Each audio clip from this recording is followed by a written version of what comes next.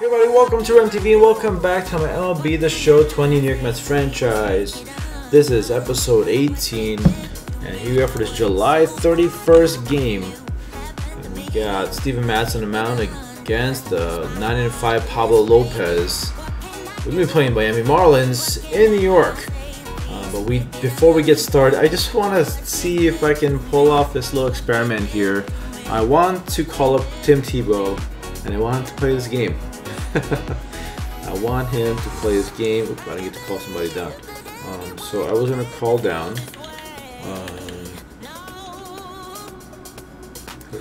I want to call down. Who's my worst pitcher here?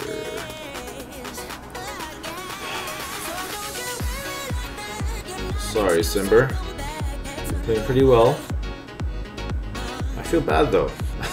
I don't want to call anybody. I don't want to call anybody down because they've all been playing so well. But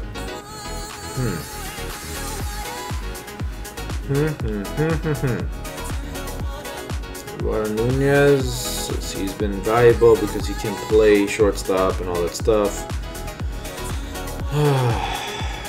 Let's see. Who has the worst ERA out of all the relief pitchers here? Benson's 1.42 for Scott Barlow. Okay, Scott Barlow is the odd man out. Sorry, buddy. You're going to AAA for a little bit. Let's see how it goes. Alright, so we're going to be playing Tim Tebow, sporadically. And we're going to see what we can do here with the former Bronco. 3-2 to John Birdie. That's a strikeout for Steven Matz. His first of the game. Don't play ball. No, it's second. Alright, there's a double play. A little slow, but quick enough to get it out.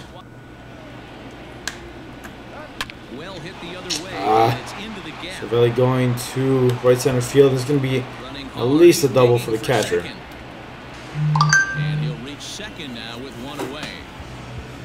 And now the debuting Tim Tebow. That looks so weird. Now the payoff pitch home. Hit hard on the ground towards second. Reined in. And there are two. That's a ground of Tim Tebow. Doing a 3-2 count, getting a good hit on it, but just to the second baseman. With a little blooper, and it. Oh my gosh! What a catch! How do I fielder?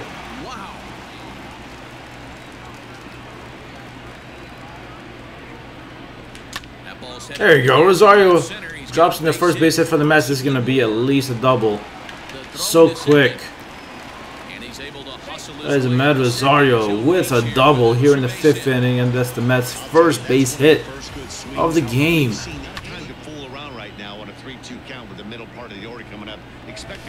Oh, that is a tiebreaker. That is Jeff McNeil with a home run. That is number 21 of the year, going 412 feet. All right, man. I like it. Finally, someone scored in this game. When he hits him in bunches. Hit a home run in last night's game, and if they continue to pitch him on the outer part of the plate, look out, this guy's going to do some major. That is Alonso also with a home run of his own. That is easily out here, hitting a little walkway for the Great Wall of Flushing. That is number 48 for Pete Alonso, and that was a rope. Back-to-back home runs for the Mets, and they're up 2-0 here in the 6th. There's only a matter of time until the Mets broke open here. Take a look at a replay. Low pitch too. Get out of here in a hurry.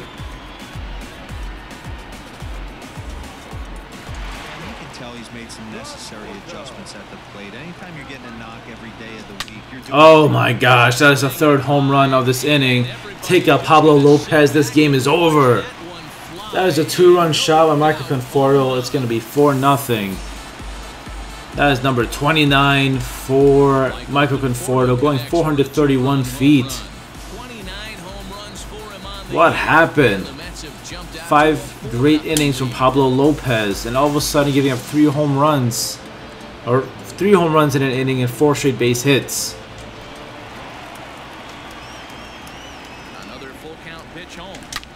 This Alonso going to the right field. This is going to be a home run too. No, it hits the wall. This is going to be a double for Pete.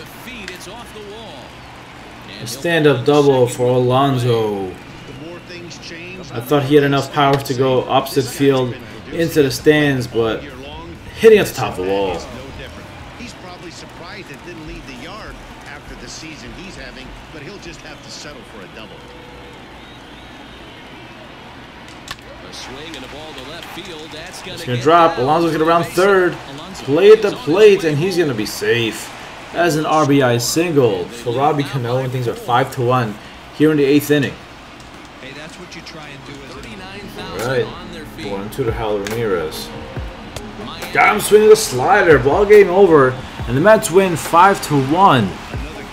It was a crazy tight ball game in the beginning, but the home runs in the 6th inning just blew everything open. Pete Alonso played the game 2 for 4 with 2 RBIs.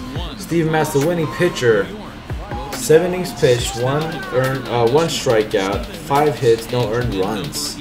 What a game from the young fellow. Okay, so we win. We're on a giant winning streak. We start from this game against Seattle here. 1, 2, 3, 4, 5, 6, 7. 8, 9, 10, 11, 12. Let's try it again. 1, 2, 3, 4, 5, 6, 7, 8, 9, 10, 11, 12. We got a 12-game winning streak. I had to count twice because I did not believe it. We got a 12-game winning streak going into August. We're going to be facing Miami for the rest here. And we're going to be having, who is this? Rick Porcello up on the mound next. Going to be against the Dodgers. This is going to be the opening game, so we're going to sim it all the way up to here, and Corey Taylor, yada yada. Let's see. I'm going to sim it, and the Mets win. Nice. And the Mets win. Mets win. We lost 2 in Colorado. Yeah, we won 12-3. Okay, so now we got Clayton Kershaw against Rick Porcello. Kershaw, 86 with a 3.03 ERA. We're going to be facing the 73-43 Los Angeles Dodgers, 76-38. So I hope you guys enjoyed this episode of My MLB The Show, New York Mets franchise. If you did, click that like button, leave any comments below. If you haven't already, please subscribe and click that notification bell. Hope you guys have a great day. Take it easy and peace.